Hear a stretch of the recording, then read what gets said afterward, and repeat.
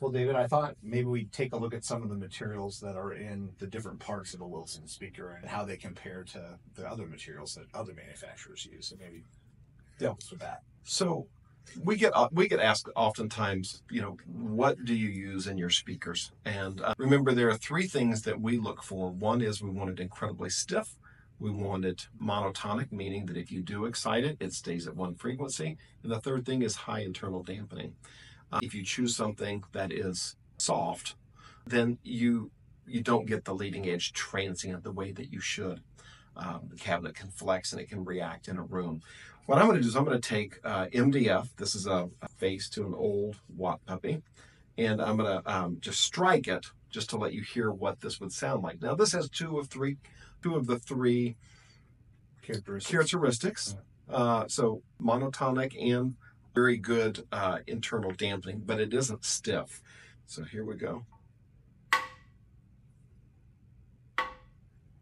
Who's that? So that is MDF. Okay. I'm then going to use X material. So this is a phenolic resin. It's a high structural strength. It's very rigid. It has. Is that a typical thickness for the sidewall of one of your speakers, or is that kind of thin? This would be. Well, this is an older speaker. This would have been one of the Watt puppy from many, many years ago. Okay. So an older sample, but you'll actually see that we use varying thicknesses in our speakers. Okay. So strike it again.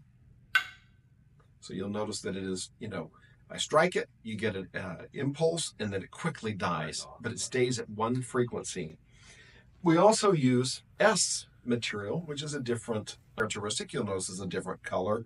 I'll strike this. Sounds lower. Different, yeah, just a different resonant characteristic. Okay. Yep.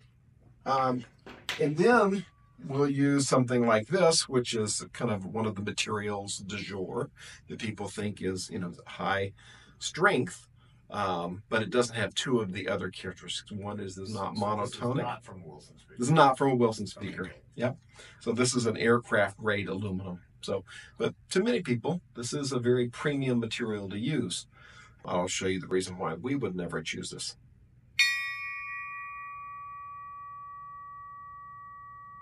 Still going. About 21 seconds worth of ringing. Now, you would never strike it with something like this, but it just shows you that we are looking for something different than this. And coat that with rubber, or I mean, I guess there's ways to do it, but it's making it more complicated than maybe it needs to be if you get the material science right. Yeah, with the choice of material. Yeah. Interesting. Thanks, David.